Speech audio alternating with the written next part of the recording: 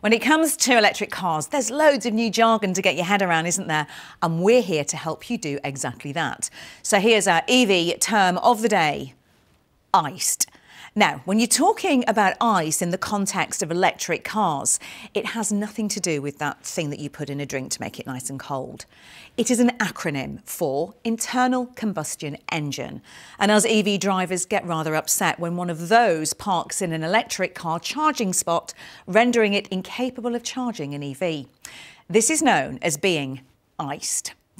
Occasionally, electric car and hybrid owners may even park in a charging bay without actually plugging into the charger, or they will overstay the spot after they've fully charged.